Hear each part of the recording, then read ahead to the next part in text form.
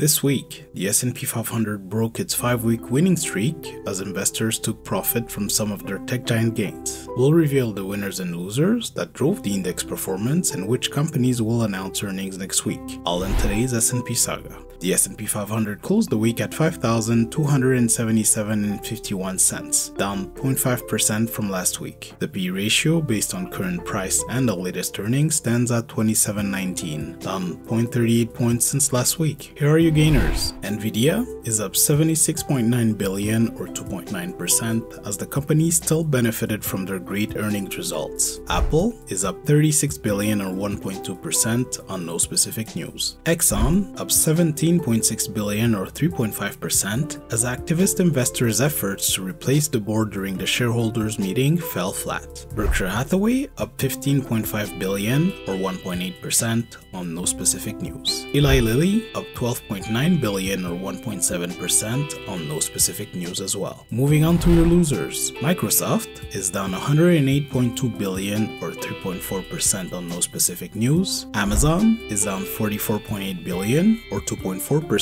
on no specific news as well. Note that the company got FAA approval to expand its drone deliveries program. Salesforce is down $36.8 billion or 13.9% as the company reported disappointing revenue results and guidance for the next quarter. Broadcom is down $35.8 billion or 5.5% on reporting that the company is in talks to acquire Zscaler. Alphabet is down $30.6 billion or 1.4% on no specific news. This week, there were no changes announced to the S&P 500. So what should you look out for next week? With little earnings to be announced, the next couple of weeks will be driven by economic indicators. However, we recommend investors to stay away from NVIDIA as the last quarters of growth are not sustainable in our view. 6 companies will release earnings during the week ending June 7th, 2024, and the most interesting will be HPE on June 4th at 5 p.m. Eastern Time, expected to report 39 cents EPS on $6.83 billion of revenue for their Q2 2024 results. Dollar Tree on June 5th at 8 a.m. Eastern Time, expected to report $1.43 EPS on $7.66 billion of revenue for their Q1 2024 results. Lululemon on June 5th at 4 p.m. Eastern Time, expected to report $2.40 EPS on $2.2 billion of revenue for their Q1 2024 results. Which company do you think will top the list next week and why? Let us know in the comments below and subscribe for our weekly updates. To find out why NVIDIA exploded last week, you should watch this video next.